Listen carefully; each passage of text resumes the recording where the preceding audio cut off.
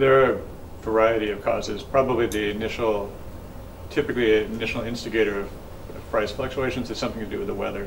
Maybe there's a drought in a key producing area. Maybe the temperatures are especially high or especially low. But then in addition to that, there are political factors. Often once prices start going up, an exporting country might be afraid of the price rises in its own country and stop exports, and that'll have a knock-on effect to international markets. Definitely there are differences, and the question comes up of where the production change occurs. Is it a key global producing area? Could be one factor. But how linked markets are. Agricultural markets tend to be relatively protected around the world, so a change in trade policy by one country can have a large knock-on effect to the global situation. It makes it difficult to plan in particular, but you do have to differentiate between producers and consumers. So for the producers, when prices are going up and down a lot, it's hard to have assurance of what kind of return they're going to get for their investment in their seeds and their own labor. For poor urban consumers, you have the same kind of difficulty of how to plan your life around food prices that are going up and down when food might make a very large percentage of your expenditures.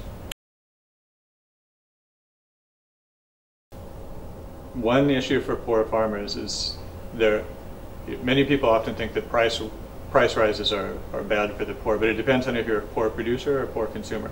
For a poor farmer, if prices go up, they have an opportunity to produce more, make more money, sell more. But if they don't have the technology available to them, the inputs, the water in particular, they're not able to respond to the rising price. So without that ability to have water to put on the seeds at the right time, to get the fertilizer to contribute to higher yields, they can't benefit, and they can't get the food out to help reduce prices.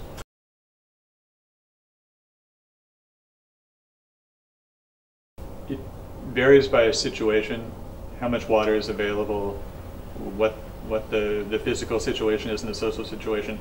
It could range from construction of larger dams, and though we now recognize more of their possible negative side effects, there are still areas where dam construction might be useful for developing water for irrigation.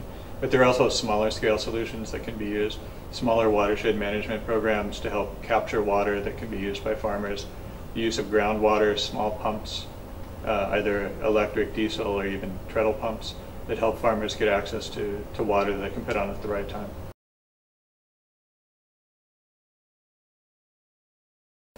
Well, that's an inherently difficult problem, and it's a problem for all farmers, not just poor farmers, and there's always going to be a lag between the price signal and the decision to produce or not to produce.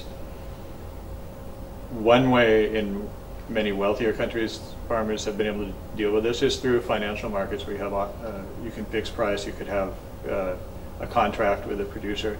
It hasn't been used as much in poorer countries, and it's more difficult for very small farmers to participate in this sort of program, but there are options available. And there are options also that could be worked on more and pushed more to help farmers be able to lock in prices that they can count on. It's hard to say if increased climate variability, or how that will play into all of the other changes that are taking place, all of the other volatility. But what I would say is that the changes that people predict under climate change are more or less in line with the types of volatility that farmers have to deal with anyway. Many of the investments that should be made now for small, poor farmers in particular, they pay off in the current situation, and they pay off just the same with increased climate change. So doing the right investments now for current problems will also help us take care of projected climate change issues.